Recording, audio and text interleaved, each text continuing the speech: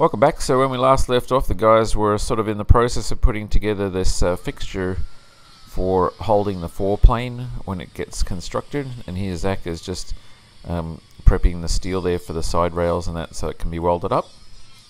And if you also recall, last time the guys were doing the layup to close out the inside skin of the door after the core was put in place, and this is what it looks like now that the peel ply has been removed, and it just needs to have a little bit of cleanup work around the edges. And after the guys finished bonding those little stands to the bottom of these two molds, we flipped them over and had them on the machine there, and just used the machine to level them all off. It was quicker than trying to do it by hand or do it by eye. So those two molds are ready now, and as you can see, Jeff and Devon are cutting the core for those. And here's Jeremy drilling the holes in these side braces to mount the bits of carbon there that are going to be milled. And this is for that fixture to hold the foreplane, and there's Jim bolting the pieces of carbon on, so it's ready to go up on the machine for milling. And I guess I didn't get any video of Jim welding all those bits up, but anyway, here it is all together, and machine starting out milling the shape of the upper skin of the foreplane on that first rib. And here's that door skin again now, or a door, and then Keith's gone and cleaned off all around the edges there, just smoothed off all the transitions. And now back on the machine again, a little bit further along there, actually slid it down the table and just on the last set now. Now moving over to the other door, now that the window was bonded in, it was time to get things ready to bond the actual skin on, and here Jim and Jeremy were putting in these little sort of fences there for later on if we need them. And there's the other door now with getting the hardware put back in place. Slowly moving along, just making sure that that's all working, and actually it's working pretty nice in terms of the whole over center mechanism and all that stuff. And so there you can see Jeff and Devon got the core cut, and there's a couple of FR4 hard points in there for where those get bolted on, for where the foreplane gets bolted into the fuselage. So those two molds are all now prepped, and he's got everything marked out. And last time you may remember that Jim was wiring up or laying out the cabling and stuff for the aileron controls, and this is looking in the fuselage in here in the keel. And as you can see here, if you look carefully, and just sort of freeze frame it here in a second, the alignment isn't right from the pulleys on the floor to the one that is attached to the center stick there, and because of it, it's sort of grinding on the pulley. And as you can see, let's see if I can freeze frame it for you right there. There you go. So as you can see there, the alignment isn't right. That cable should have been coming straight towards the camera, and if we hold this ruler here flat up against the wheel, you can see we're out by about a ½ inch. So needless to say, the fix for that was to come and put a spacer in between the back end of the pulley thing and the actual pulley itself, and this is what it looks like after the fix. So it actually came out perfectly. Just put a ½ inch spacer in there. There you can see the spacer blocks there, some FR4 ones, and also a steel spacer in the middle, and that fixed that problem. So that's all aligned now, and cables are being tensioned and everything like that. So it's all set up and working nicely now, and I'll show you a bit more of that here in a minute. But anyway, that's how things are with the prototype. We marked and measured where we were bonding those wheels on the floor into place, and the pulleys, and when they were out by ½ inch. So anyway, not sure how that happened, but it did. And looking behind the pressure bulkhead there, you can see one of the turnbuckles there going up. So this is what Jim had been working on, and there's the other one. So a left and right one, and you see all the pulleys there, and then there's a turnbuckle for the cable that comes back across, because the cables sort of go up and out to the outboard edges of the spar there, and then back across the middle. So it's like a continuous loop. Anyway, so that's all sorted out now. So that's another thing down. There's not hardly anything to happen there behind that rear bulkhead anymore. I think pretty much everything's sorted out now. There's a center stick there. And also here you can see he's got the cabling in here, or the hoses lines in there for the dump valve for the gear, if you ever have to dump the gear, and that'll be mounted in the console itself. And here's Jeff getting underway, and Devon laying up the first of these spars for the foreplane. So this is the leading edge spar, and it's the narrower, smaller one of the two. And not too many plies in this, just a couple of plies and then some core and some more plies. And here's Jeremy and Keith, and they're working on putting in the little handle for the inside thing for the door.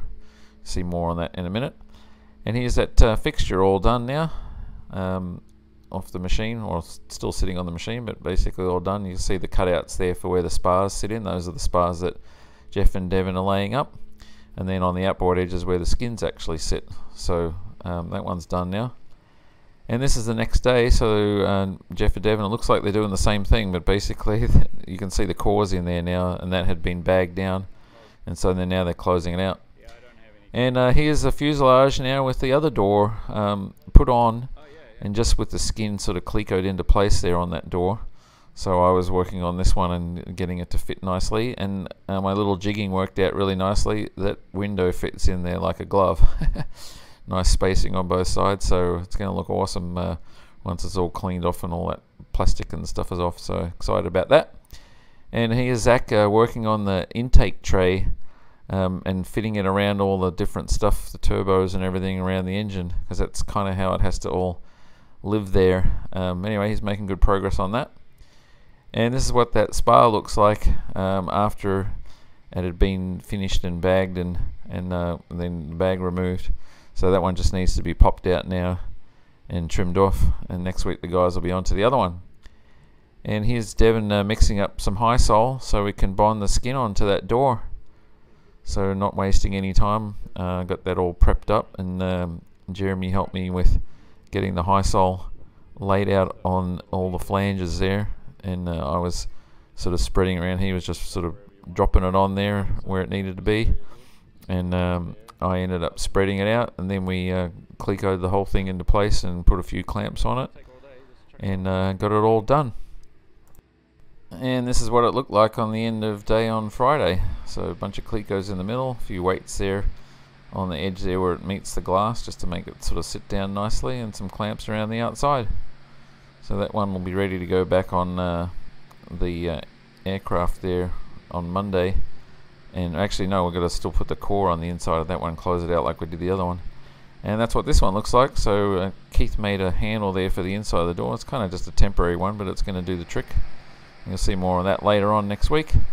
And I had a chance to run the engine too, and this time I had actually changed the prop pitch, made it a little bit heavier pitch, put a little bit more load on the engine, and wanted to see what sort of temps we got here. So as you can see, I've set up my infrared camera again, and I've got it targeted there on the Y pipe, and I wanted to see what sort of temperatures are coming out of the cylinders there and going into the turbo, and compare those with what I'm reading coming out of the turbo. So this is when the engine's just sort of fired it up and it's just starting to warm up, and then you'll see this time lapse here. So the only thing I changed on this run was just putting a little bit more pitch on the prop, and I was going to run it up a little bit harder, put a little bit more fuel in there, and just see where the temps got to. Obviously not trying to damage the engine or anything like that, and I'll ask you guys in a little bit for some feedback on what you think different temperatures should be. But again, this is just while it's warming up right now, so you can see, and I was repositioning the target on the camera there to try and get it right on the hottest spot there, because you know I had the camera mounted on my tripod there just next to the engine, and I didn't want to get it sucked into the engine because I'd anchored the tripod there. Anyway, you'll see it here shortly ramp up fairly quickly when I make the power run up to sort of full power, and then you can see where we get to. But it doesn't get that hot. It gets up to I think 450 degrees Fahrenheit coming out of there. But what's interesting is you'll see that the exhaust gas temperature coming out of the turbo is like 1400 degrees. So it's literally going up, almost 1,000 degrees more. Coming out of the turbo, which is insane. But anyway, here we go. This is where we're doing the power run now. So it's going up fairly quickly. And again, this is still sped up, but it wasn't going up that fast. This is 16 times or 8 times normal speed. I think it is 8 times. So there, that was the power on there. Now I'm backing it back off again. so you get the feel of what happened there. And I'll show you here in a second the results of that run. So we got to 450 degrees there in the Y pipe. Now, I haven't had a chance to install any other temp sensors yet because Britt's away on vacation, so I won't be able to do that until after Oshkosh. So anyway, I was just relying on that the infrared for the temperatures there. So anyway, here's the run, and there's the warm-up, and then here's the section when we do the power run here. So I'll just sort of zoom in on this, and you can see kind of what was going on there. So as you can see, I stepped it up fairly quickly up to the max power level. So there's all the different steps where I was changing the throttle setting, just generally by 5 units every time, all the way up to 100%. So for example, you can see at this point there I had 75% throttle setting, and the fuel flow was 11.4 gallons an hour and getting about 3,400 RPM. And then at this setting here, we're 80% throttled, 12.7 gallons an hour, and still in 3,400 RPM. And stepping up there, 85% throttle, 3,500 RPM, 14.9 gallons an hour. So just stepping along there. So now 90% throttle, 16.3 gallons an hour. And there's the fuel mass that's being delivered at the bottom there. And then 95%, 16.6 gallons an hour, and basically hit the fuel mass of 100, which is basically the limit that I've got set right now. So I need to adjust that because at this point it's not going to give it any more fuel until I change that. So that's something I actually have to go and do now for the next run. But what's interesting to see is that it didn't add any more fuel or have any more fuel flow from the last run, even though I took it up and gave it more fuel mass. And it probably has something to do with the load. But there's the temperature there, that's the EGT, and you can see we went over 1500 there, and that's the temperature coming directly out of turbo number 1 is the red one, and the yellow one is coming out of turbo number 2. So much hotter than the air or the exhaust there going into the turbo. And I'm still trying to figure out, and then you can see the maximum boost we hit was 46 pounds total. So boosting there over 14, which is ambient, so 32 pounds of boost altogether.